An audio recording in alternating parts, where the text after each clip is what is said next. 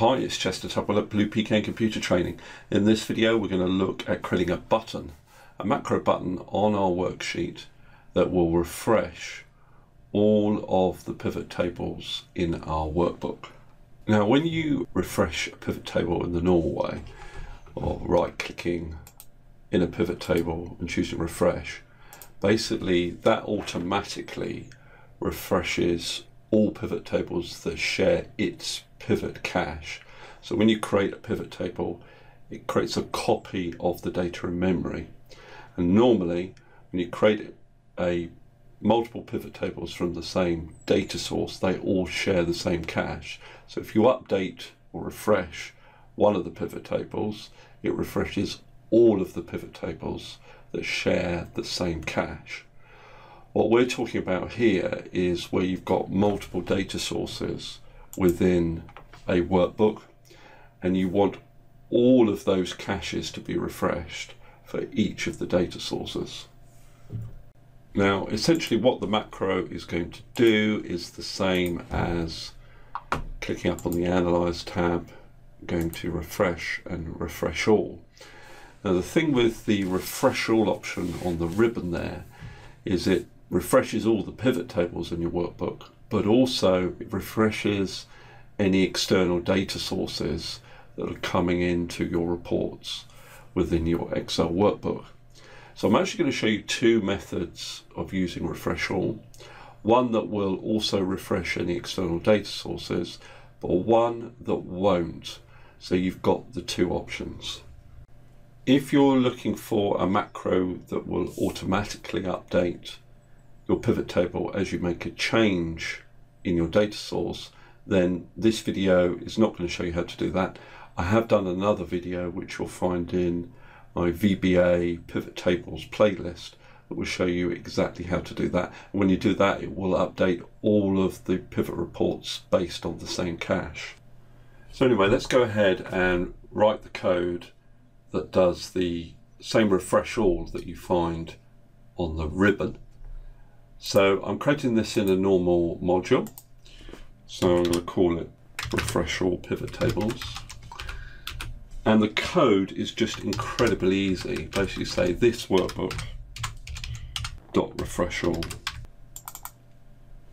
Let's go ahead and create the button that we're going to press to get this macro to work. What I might do is just create a new sheet, and to create the button, a good idea is to open up the developer tab. Now if the developers tab is not displaying on your ribbon, the best thing to do is to right click on an existing tab, go to customize the ribbon, and then tick this option here for developer.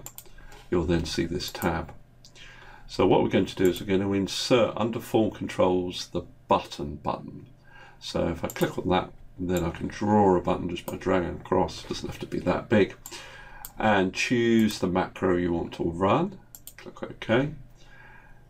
It has a default name of button 1. Click outside it. And now when I come to refresh my pivot tables, all I need to do is click on this button. So let's see if this actually works.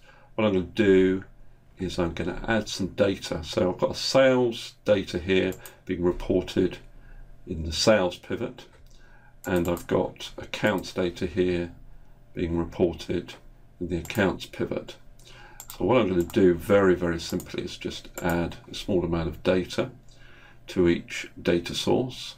So let's take this one here. I'm going to add a region, English channel, and I'm going to put in a value, say of £60. So at the moment the sales pivot doesn't include that. Let's go to accounts and do something similar. English channel, and I'm going to say here 8,000. It's actually reporting on actual rather than budget, so 8,000 there. And you can see at the moment English channel is not included in this report either. So if I press this button and I go back to my pivots, you can see English channel has been included in this report and also in this report. If I want to create a macro that doesn't refresh external data sources, maybe queries that we built within our workbook, then I have to work a little bit harder with my VBA code. So let's go ahead and write our subprocedure. So the first thing I'm going to do is declare a couple of variables. Dim ws as worksheet and dim pt as pivot table. Now essentially what I've got to do is loop through each worksheet within my workbook, and then within each worksheet, each pivot table within that worksheet, and basically refresh those pivot tables. To do that, I'm going to create a nested for each next loop. The outer loop will loop through each worksheet and the inner loop through each pivot table within that worksheet. So I'm going to say for each worksheet in this workbook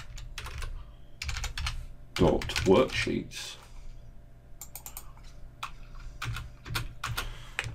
next worksheet,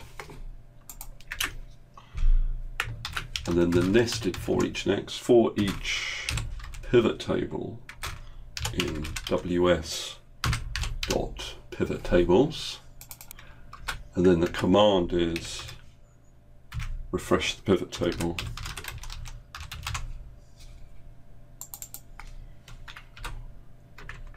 And I just need to close that for next loop for PT. Now what I'm going to do is just make some small changes to the data. You can see at the moment it's reporting 60 for that value. For this one, instead of 8,000, I put 10,000. And at the moment it's reporting 8,000 for the English channel. So